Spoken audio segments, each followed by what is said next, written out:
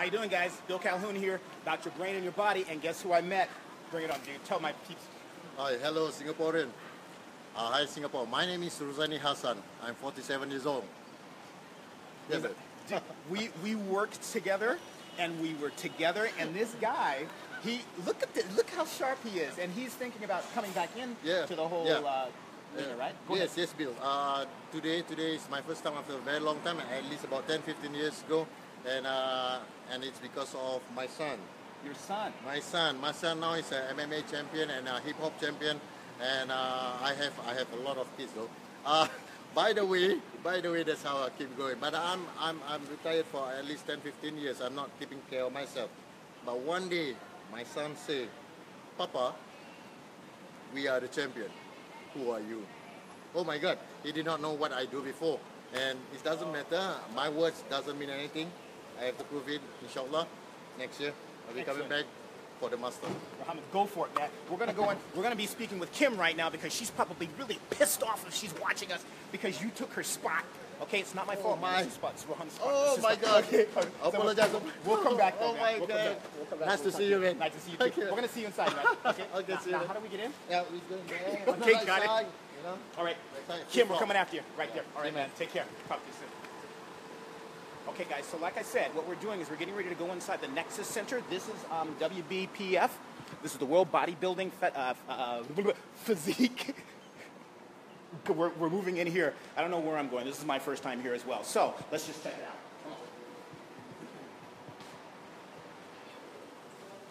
Okay.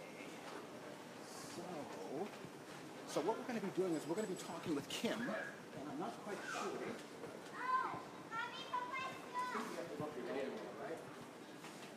That way. Fine. Thank you very much. Okay. Okay. So anyway, folks, we're getting ready to go upstairs and speak with Kim, Madeleine, and this is so wicked. So let me ask you guys something. If you haven't typed in any comments in the comments below, go ahead and do that because I want you guys to ask some questions. Ask her some questions and let's just check out what's going on. Okay. All right, we're getting ready to go up in the elevator right now, so I may lose you in just a moment. Okay. So like I said, if you haven't had an opportunity, come on down here. World Bodybuilding Physique Federation from 2 o'clock until 7 p.m. today. This is in Singapore, and so we want to get that. What's going on? We got some comments coming in. I have my master crew person behind the camera here. All right, so let's go on up and check that, guys.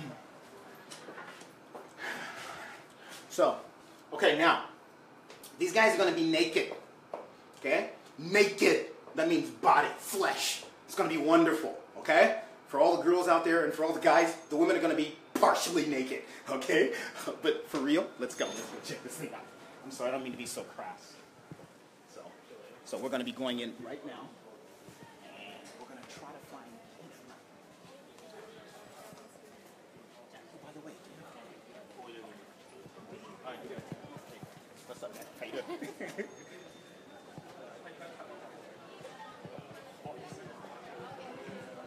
Okay, folks, this is the place right in this door right here. It's Nexus. Can you just take a shot of that? You see, and all these people are waiting to go in because it doesn't start until 2 o'clock. Let's go look for Kim.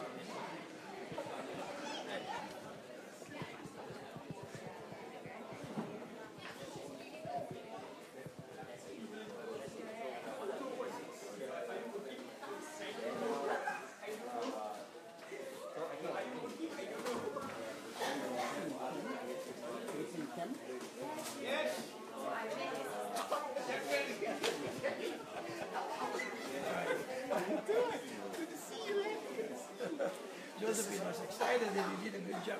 This is Dr. Paul Chow. This is the man. This is the world man right here. Thank you. Dr. Paul Chow. Go ahead and tell everyone. Say hello. Hello. you got to do more than that, man. Tell them, what are you doing? What are you doing with the Federation now? Well, right now I'm here as the guest of honor to address the audience about our WBPF and ABBF movement in Singapore.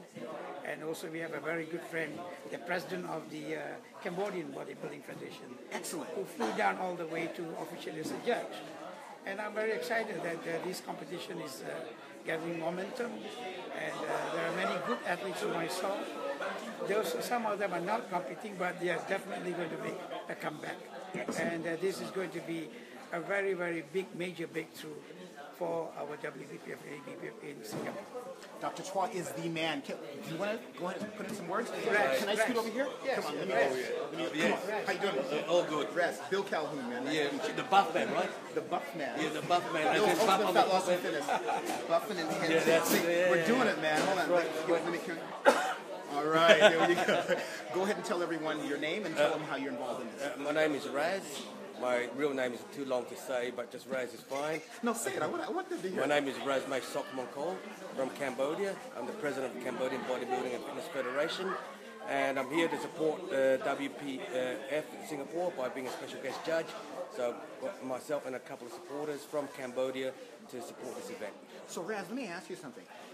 Cambodia, the federation over there, how is it different than what's happening here in Singapore? You guys all united, so is Dr. Chua and yourself coming together to run this, or are they independent? Oh, no, Cambodia is under the leadership of AWBF and WPF, and we have the godfather of bodybuilding, so I've been president about 5 years, and under the guidance and leadership of Dr. Datuk, okay, we're slowly bringing in things together, and next year we'll be hosting the 15th Southeast Asia Bodybuilding Championships in Cambodia.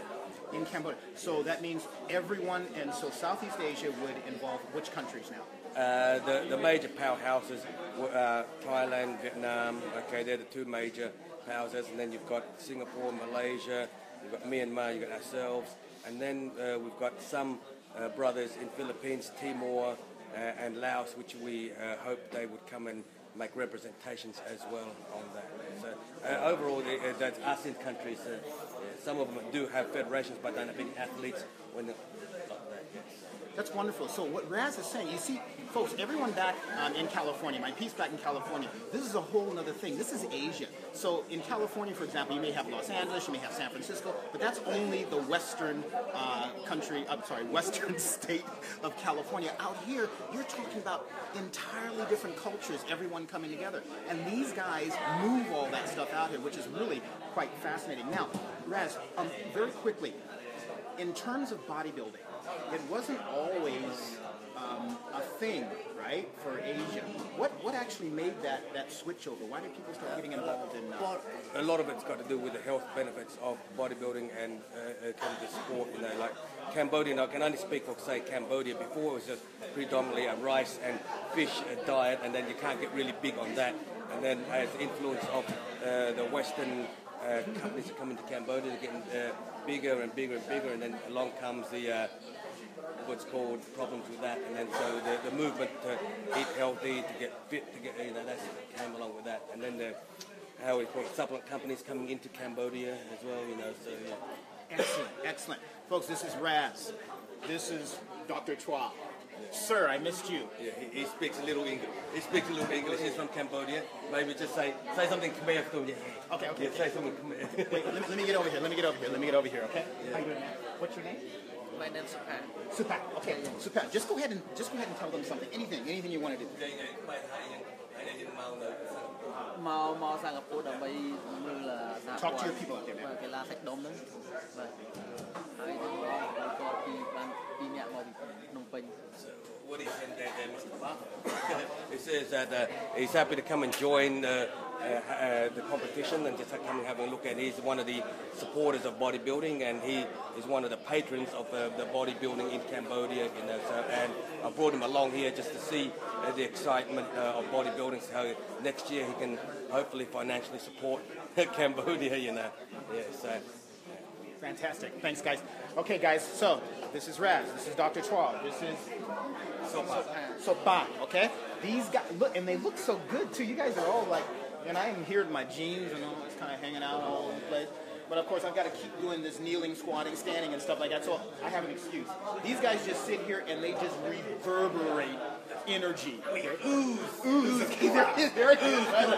Ooze the energy, guys. That's what it's about. And you know what? Folks? Everyone in there is going to be thinking, oh my gosh, I hope they vote me in. I hope they vote me in. I hope they vote. So they carry the power. That's why they can just sit out here and just hang. And that's why we're hanging with them, folks. All about raw. Okay, guys. We're going to go back and find Kim. You're going to Kim. I don't, do you know She's inside, yes. She's inside. Good. Okay, let's go get Kim because she's really pissed because I'm so late. Okay, guys, see you later. Okay. Nice to meet you. Okay? Right. Okay, bye. You're California, are you? Pardon? Cali, Yes, Davis, California. And I can tell you have some Australian in there. Absolutely. It's like I'm sitting over here and going, okay, Cambodia, and I'm listening and I'm thinking maybe my audio is off. You know what me and the Buffman have in common? We share the same barber. Exactly. What a cheeky There you go. All right. What a cheeky. All right, man. Let's go find Kim, guys.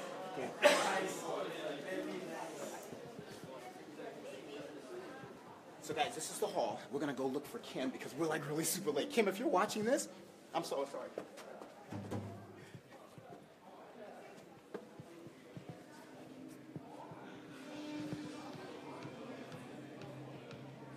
Okay, let's go down here and see if we can find her down here.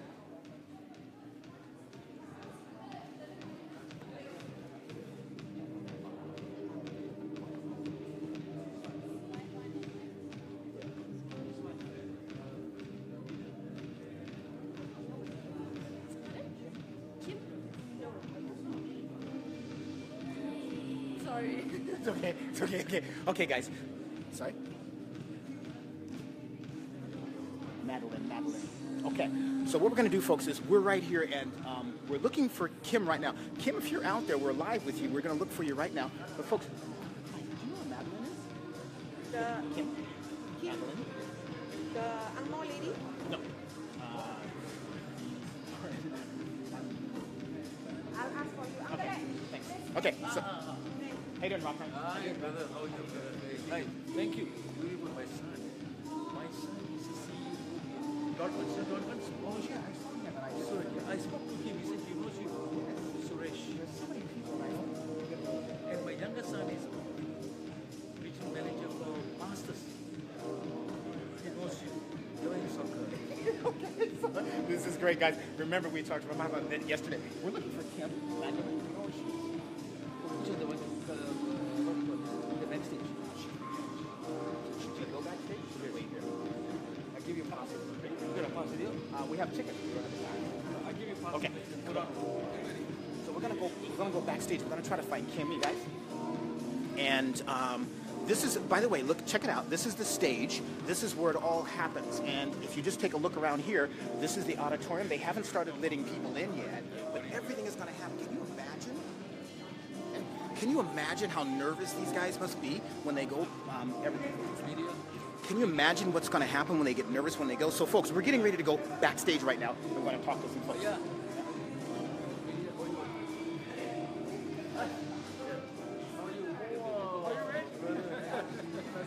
So, anyway, I'm just going to have check it out. Okay. Yes, sir. Okay. We'll just go. Okay. Thanks a lot. Yes, sir. Okay.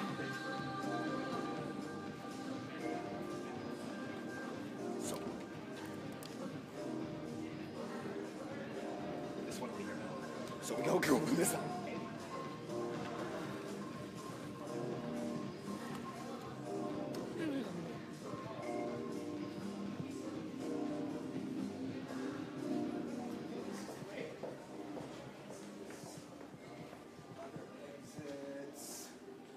This direction. Okay. We're in a maze, folks. We're trying to find how to get backstage, and we're finding the toilets. And we have the guys over here on this side. Okay. We're checking out in here, folks. Do you mind if we come in? We come in? Okay. Okay. So what we're doing? We're looking for Madeleine. Kim.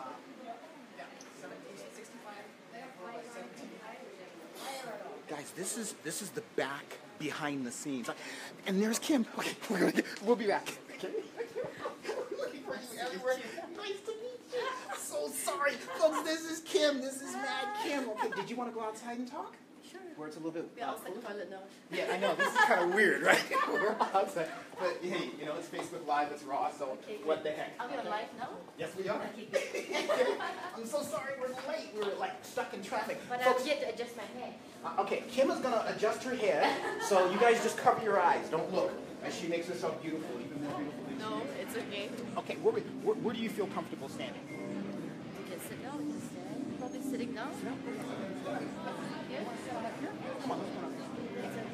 So folks, as we mentioned, this is Kim's spot. This is what we're going to be doing. We're going to find out all kinds of things. It's going to be great. Alright, let's sit here. All right. Fine? Yes, this is great. Here, why don't you sit right here, Kim? Yes. Okay. What about you? I'm going to sit next to you over Okay. here. Okay, great. And Evelyn, you can just come right there because the sound may be there. So, okay, Kim, so we're live here. Okay, so just don't worry about it. It's going to be raw, probably mess up, and I'll probably enunciate things incorrectly or whatnot, but that's not what it's about. It's about you and about all of the things that you've done, what you plan on doing. But first, It would take a few hours though. okay, we're going to take the summarized version. Okay. But first, everyone wants to know why you're mad. Okay. I don't know. My mom gave me this name, Madeleine, but in short, from young, everyone calls me Mad. And when I grow up at a later age, I realized that Mad stands for another purpose, which is making a difference, which Making is a difference. why I'm created here to be. Yeah, making a difference. So what does that mean? Can I call you Kim or should I call you Madeleine? Mad. Just call you Mad. Yeah. Okay, mad person. Yes. Okay. I live up to my name though. Okay. So you don't mind that? No, I don't That's mind. pretty cool. Yes. Okay. So you said to live up to your purpose. What is that purpose? What is it that you want people to know about your ultimate purpose? My here on the purpose planet or is to whatnot? make a difference in not my life, but somebody else's life. But through my life and whatever things that I do, to get people inspired. It doesn't mean that they have to do the same thing as me, but it's just to trigger their thought and to trigger them to get into action. And especially in fitness, I believe that getting strong, thank you, getting strong is like to be ready to help someone. Then, you know, people think that fitness, bodybuilding is all about self. Yeah. But to me, it's not self. But first of all, you need to take care of yourself. Then you can be able to be there for somebody else. So let me ask you, Matt, what are some of the things that women, for example, have an issue with that getting involved in fitness like you've done could perhaps help them overcome those challenges that they have? Okay, I think basically, I would say between a female and a male, there's a difference. Probably it takes more time, more effort for a female to get the results that they want. And I think most important is patience. Be patient, meaning to say it's like, okay, I'm on diet, I'm on a fitness, program, but I'm not seeing results. So it's like, how many days are you on diet? Oh, 4 days. Okay, then I'll be like, okay. So be patient. What does that mean when you say, okay? What do you actually It's like, what insinuate? is dieting in 4 days when you are eating shit for 40 years? Okay, okay. Something like this. Okay. Yeah, so give yourself some time, at least a month, to see really results showing. Because I believe that if you truly, put your heart in, every day you see results, day in and day out. Be it physical, spiritually, mentally, there is some changes taking place. So when you mention spiritually, and you mention physically, and you mention nutritionally, Yes. how do all of those stack up as importance in terms of nutrition, your physicality, your activity, or your spirituality? I would say spiritual. Why? Because the inner spirit is of most important. If you don't find peace with yourself and if you don't find a value in yourself, you will not know, what you want to do in this world. So first of all, you need to find your own identity. You need to know your purpose of being here. If you are here for 40 years and you have not known what is your purpose in life, you need to go and search for it. Okay, until then you know what you are created for. Then you can unleash, your potential from within. And spiritual, I think, comes first. Of course, fitness is very important, physical. And nutrition, I think it makes up a very important part. I'm here with my nutrition bag, though I am, I'm here for the show, but I still bring my six-pack bag. Right. Because I am on a competition prep now.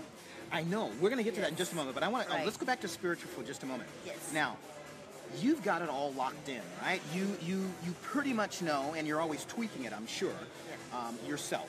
You know what you need to do. You know what you need not to do. But for people, especially women, okay? Because we were all about guys yesterday, and I really want to reach out to my female followers here. Okay. Because many of them have these challenges. They may be saying to themselves, well, gosh, I don't know how to start. I don't have anyone to start with. What would you recommend to them in order to get above and beyond that spiritual roadblock that they may have in making their minds and bodies better? Okay, do anything or research on anything, Google on anything that helps keep you motivated. You can look for an inspiration figure, but ultimately the inspiration figure is yourself. Okay, you can't search the world for a motivational person and stick to this person for the rest of your life, because day in and day out you look into the mirror, it is yourself. You can't be somebody else because you're not created to be somebody else. So my point is, I do not wake up feeling like, oh, today I'm going to, have a clean, good diet. I'm going to eat well. I'm going to train hard, just because I feel like doing it. Even I don't feel like doing it, I have to do it.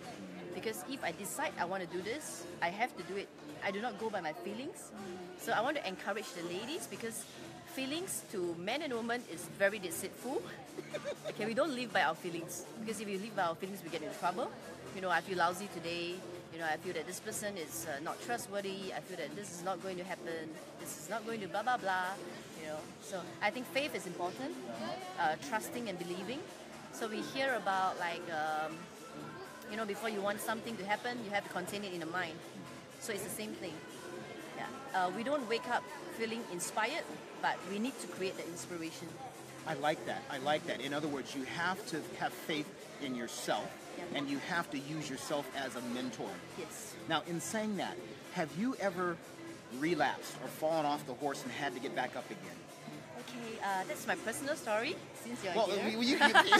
okay, you don't have to go into all the details, but we would really like to know something. I think this is a very good sharing. How did I really find a real identity of myself is because I went into an eating disorder. Eating disorder. Yes. It is worse than bulimia, meaning to say I overeat and I do not purge out. So I'm eating 24 hours continuously for a few weeks until I reach a bottom peak whereby I just want to just end my life. And everyone was asking me, how did this ever happen? I mean, you're on the stage with a good body and the next moment you're under a depression. The question is, if you ask me why did this happen, I would say it happened for a good reason. Because if this would not have happened, I wouldn't have reached that level whereby I felt so helpless. Because I'm someone with so much confidence, but at that moment I just felt so helpless that I need to depend very much spiritually, on our Creator to really help me to get out of that pit I am in. And then when I start to Google and research, and I found out, actually I'm not the odd one out. There's so many people who are having depression, but it's just that people don't share it. The bodybuilding scene is all about fame, looking good, but nobody share the underlying problems that you will face. Like for instance, after a competition, it's easy to get rebound. It's easy to get depression. Why is it easy to get depressed or rebound, even though, like you said, you have all that stage and fame? Yes. What is it about that that's not enough? I think this is an important factor that all the ladies have to know. Okay, I wouldn't say it's a price to pay, but you need to learn over the years how to control the diet and the training, and how to control the rebound. Like my first few competitions, the rebound is scary. Within a week, I rebound 10, 15 kg. Yeah, and at that moment, for the first time, 6 years ago, I wouldn't be able to accept it. It's what on earth am I doing? Standing on stage with a six-pack. The next 1 week, I don't even dare to step out of my door. I'm sorry, but I mean, it just... Yeah, but why is this person eating she's just came up from jail. She's not stopping, and why can't I control it when I have so much self-discipline when I'm preparing for my comp? Yeah, then I get to, you know, learn over time. Psychologically, it affects us. From what aspect it might be, you know, there's a lot of findings. Psychologically, it affects us because of the food, because maybe of the strict food type or whatever that we need to eat. Then when the competition is over, we slack because the purpose has been you know, has been fulfilled. So we don't have to train that much, we don't have to diet that hard, and then suddenly we don't have a purpose. It's easy to get off track. So is that it? It's that you didn't have a purpose after the bodybuilding. So what did you do in order to find a purpose? So in other words, that one goal when you went on stage was completed. Yes. And now something had to fill that void. So what was it that filled it for you? For me, it's after the depression, I realized that bodybuilding is not bodybuilding. What do you mean by that? That means bodybuilding is bodybuilding in a deeper side. It's not just building the body, but it's building the character, building me mentally, physically, psychologically, you know, any kind of curly that you can find. Yeah, and I realized it's not about the sport. It's about you know, how you carry that word bodybuilding so deep. It's like bodybuilding. What can you think about bodybuilding? It's not about building yourself, but building others. You know, bringing up, lifting up other people.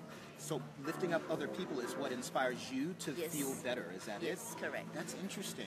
And who was it that? Okay, before we'll talk about that stuff later. You know what I want to do? I want to find, because I know you're getting ready to go up to the panel to judge very soon. So you're getting ready to join another championship. Yes. Tell us a little bit about that. Okay. And when is it happening? And why aren't you competing today? I'm not in a shape to compete today. Okay, I have not been competing in the local scene for a while.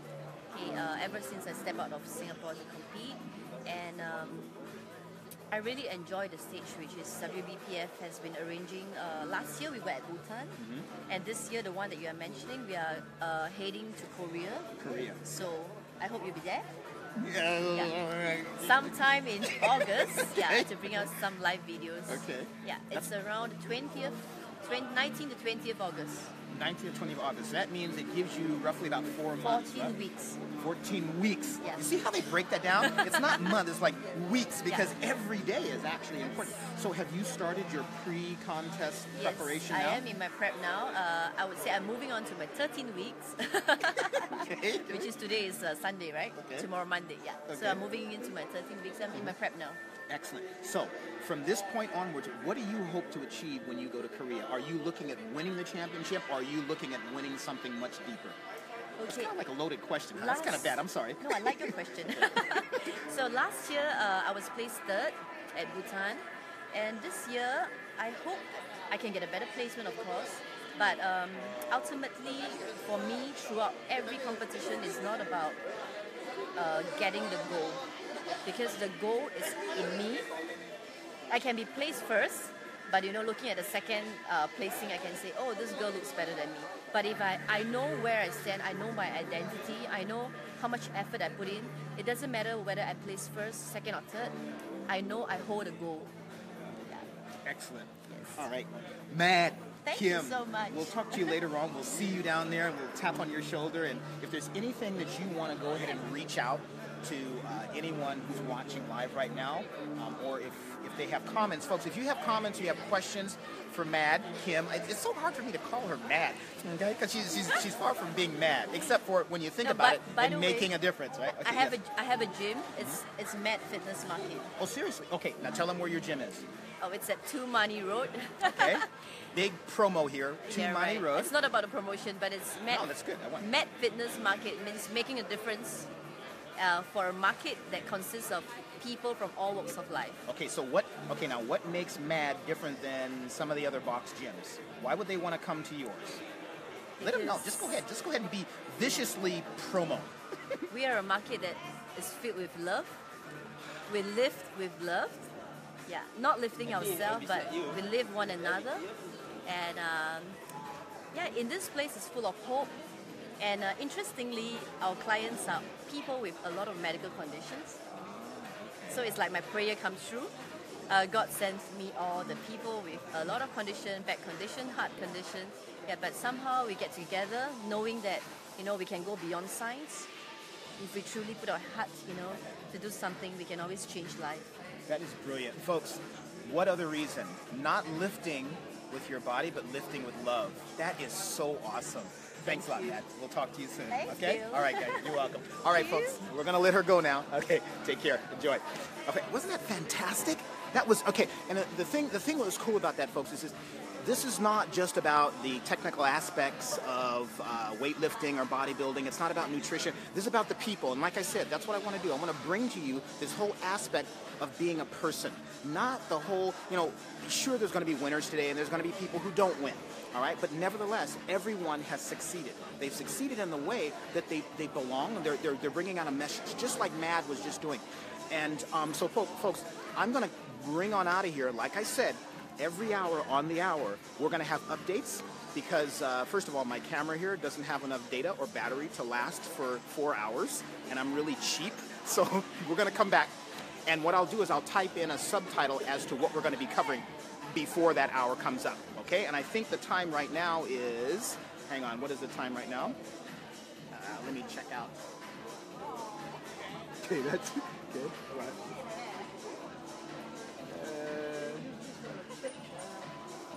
Hold on, I'm trying to find the time. Okay, whatever it is, okay, whatever the time is. Whatever. Did you find the lady? Yes, we did. And we're just How did you find it? Good? She was fantastic. Okay, absolutely wonderful. Thanks a lot. So, folks, we're going to be coming back at the hour, and then we'll talk some more then. All right? See you then.